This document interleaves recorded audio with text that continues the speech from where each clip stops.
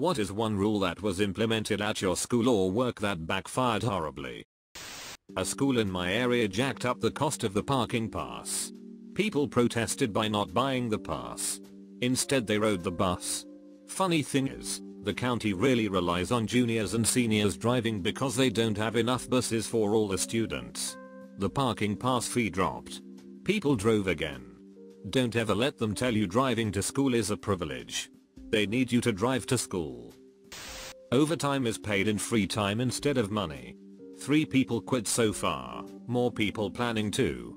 No new hires to be found. It's probably just a matter of time before this shop closes down. We got a new manager for our office. She was an outside hire and was trying to prove herself quickly, and she was obsessed with efficiency. So, her first week here she sent out this very rudely worded email about employees eating at our desks. We have a very small break area, 4 tables, and we have about 300 employees here, and that we all had to stop eating at our desks because it was not efficient to eat and try to work at the same time. Through a coordinated effort by some of the more sassy people at the office, they all had their lunches at the same time and filled the break room with about 90 people. Elbow to elbow, and they all ate standing up. Literally, the next day after that happened, she sent out a follow-up email saying that we could eat at our desks, but she advised us to take a break from our work from time to time. It was pretty funny. My high school had a really bad problem with students showing up to class 5 minutes late every day, so they tried 3 different solutions. First they stopped letting us use lockers. They quickly found out that just meant that nobody brought their books to class. Next they decided to ban use of the restrooms between class periods. Teachers started complaining about everyone asking for a bathroom pass as soon as class started, so that was abandoned after a week or so. Lastly, one week they made a ton of announcements Monday to Wednesday that all students were to be on time for class. Then on Thursday they suspended any student who was late for insubordination. Turns out that included half the football team. This occurred right before the biggest game of the year. In a town of 4,000 people this game attracts approximately 16,000. So yeah, they gave that up as well. I used to work for a production company that employed a lot of really skilled, award-winning editors. There were producers and executives and directors, but the real money makers, the people who really made the company, were the editors, so the company was basically centered around them. The executives would always order in food for the editors, and the editors would usually eat in their offices while doing their thing. One day the executives decided to cut paid lunches to save money. The editors all thought this was a donk move, so they'd go out for lunch, and sometimes stay out for like 3 hours. There was nothing the company could do, really, because these editors were top of their game, and if Warner Brothers heard that the editor they always used had left, they might leave too.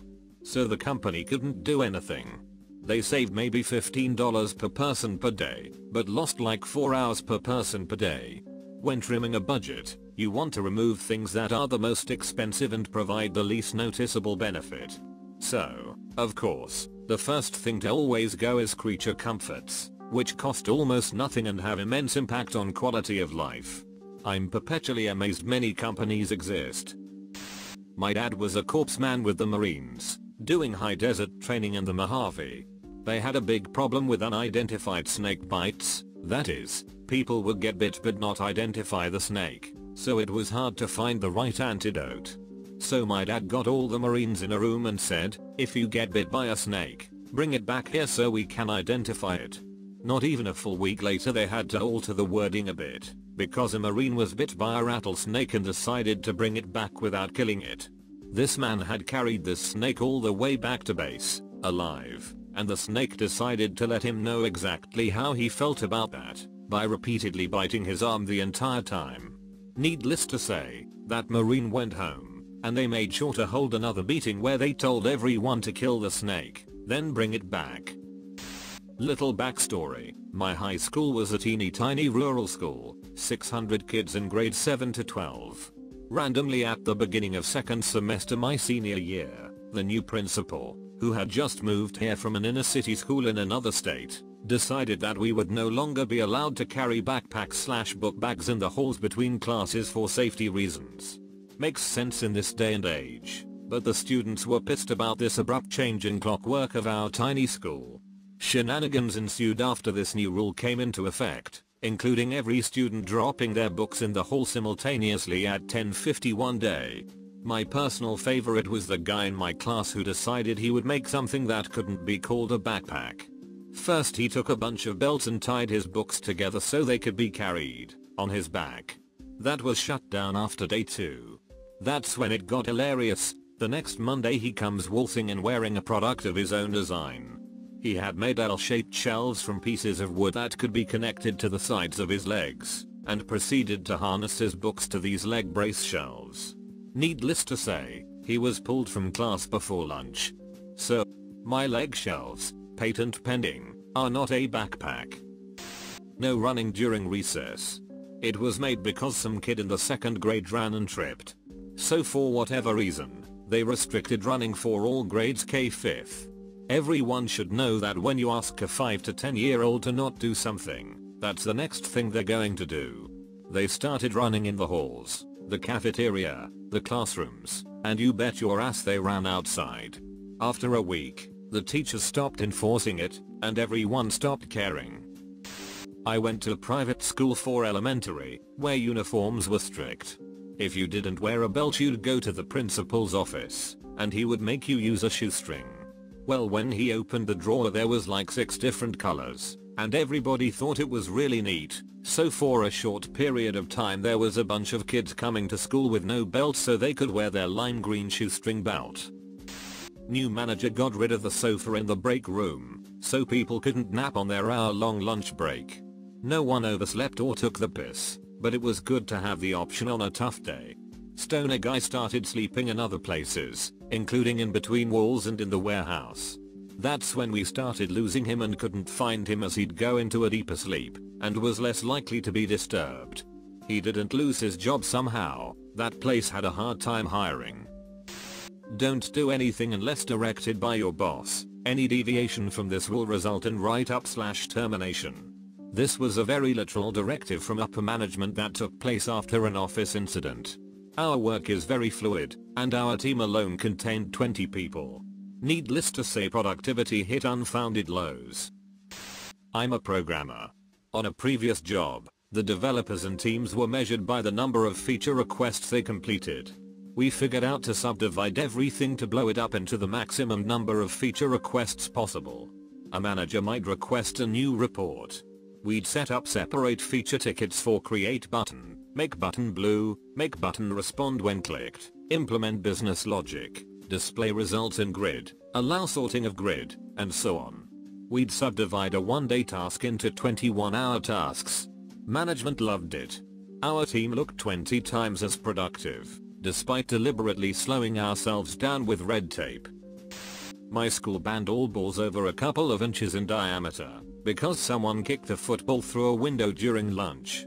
Most of us that walked home, walked past the woods by the golf course and had a ready supply of golf balls as a result. Golf balls were allowed under the new rules due to their size. 3 broken windows in one lunch period, later they weren't. Well, it wasn't a school-wide policy, but I had a super bishy French teacher who would constantly hand out detentions for things as inconsequential as walking to the trash can to throw away a piece of paper.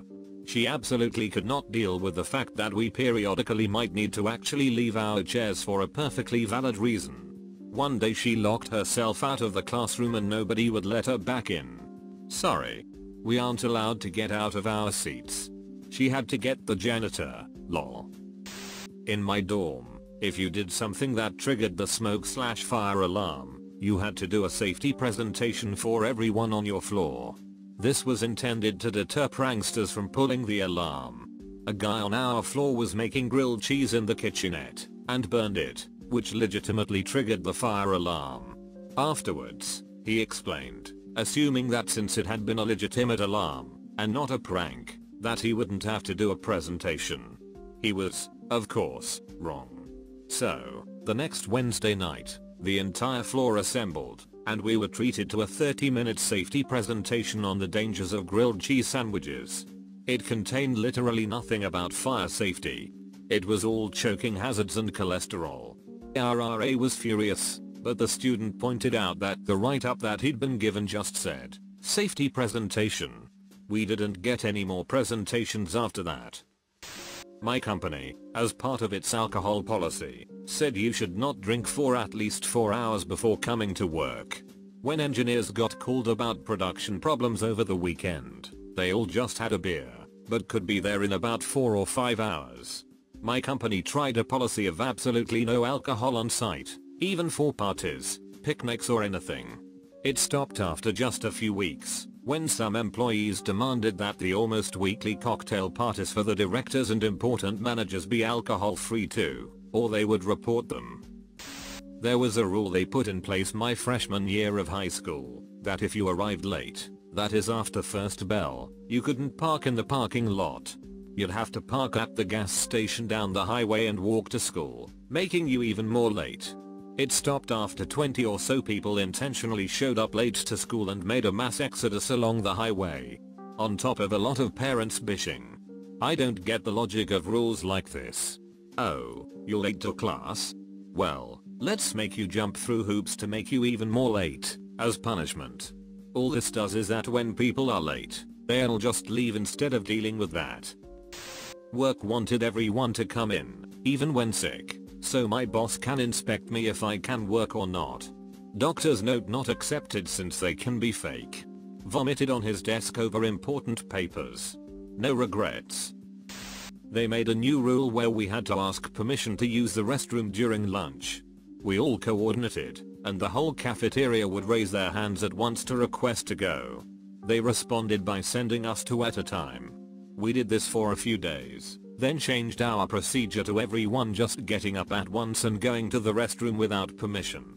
They didn't ever officially do away with the rule, but the teachers on duty in the lunchroom eventually just stopped enforcing it. My high school put in a policy so that after the third time you were late, you got detention. They didn't change the absent policy. Tardiness decreased by 52%. Absentees increased 83%. Edit, the punishment for missing was nothing until social services comes in. Our school made it so you couldn't play dodgeball anymore. So what happened was that the gym teachers came up with this new game called Fireball. The rules are there are balls in the middle of the gym. People go on two separate teams go 4, and if you get it you're out. If you catch a ball you're okay. So it was basically dodgeball. Then Fireball was banned. So now there's this new game called Pinball, which isn't involving the machines unfortunately, but it's basically dodgeball/fireball, but there's bowling pins that need to be knocked over as well. I think they just gave up after a while. A+ gym teachers though. My high school was trying to prevent a senior prank since the class before us had got a little out of hand. They basically told us not to have one, that they would get anyone who did anything in a lot of trouble, yada yada. So somebody has an idea. What if we do an anti-prank? The idea had floated around the halls, and everyone knew what we were going to do. For an entire week, every senior was going to bring a potentially threatening item for a senior prank, and do nothing with it. The week starts, and that Monday, nearly the entire senior class carries a banana with them to every class. This is a school of approximately 2,600 students, 650 graduating class. So there are hundreds of bananas being carried through the halls, teachers and assistant principals freaking out. By noon, an announcement was made that all bananas needed to be eaten or thrown away, or they would be confiscated. So by that afternoon, every banana was taken away from the student. The next day got even better. Somebody has the idea that we should all bring a gallon jug of water with us to class. And to no one's surprise, again there is an announcement that they are going to start taking up the water jugs for fear of what we are going to do with them. But this time, the students got creative. People are resentful now and not wanting to give up their precious water. Students are getting creative, hiding them in backpacks, avoiding teachers in the hallways, whatever it took to keep their water jugs. But alas, most of the jugs had been confiscated. So the students start taking to social media. Tons of tweets and mentions are going out to local news stations, TMZ, Oprah, Ellen, you name it, they got mentioned. All of these messages are going out along the lines of, School is confiscating all water, not allowing students to drink water. Hashtag high school drought 2kxx. Hashtag we're dying. Hashtag send help. You get the picture. Before the end of the day, 2 different news reporters were at our school. Guessed we had a last laugh after all. TLDR, school made silly rules to not let us have a senior prank. We anti-pranked them and their rules backfired. Lots of negative press over nothing malicious ever happening. Zero tolerance, which means if you are involved with fighting, you will be kicked out. No questions asked. They think it would mean no more fighting. Nope. It means if the bully is beating up a kid, no one would step in, for fear of involving with the fight and getting kicked out. No one would snitch because it means the bully will target you next, and now you are involved in fighting and get kicked out. It is a shit policy. If you violated the dress code policy, you had to wear these really big grey sweatpants or sweatshirts that said DCV in big orange letters. Dress code violation. It became a thing to get caught, because they were apparently really comfortable. When the admin finally caught on that people were trying to get them on purpose, they changed it so that you got in school suspension. Jokes on them for that too. Lots of kids preferred that over being in class.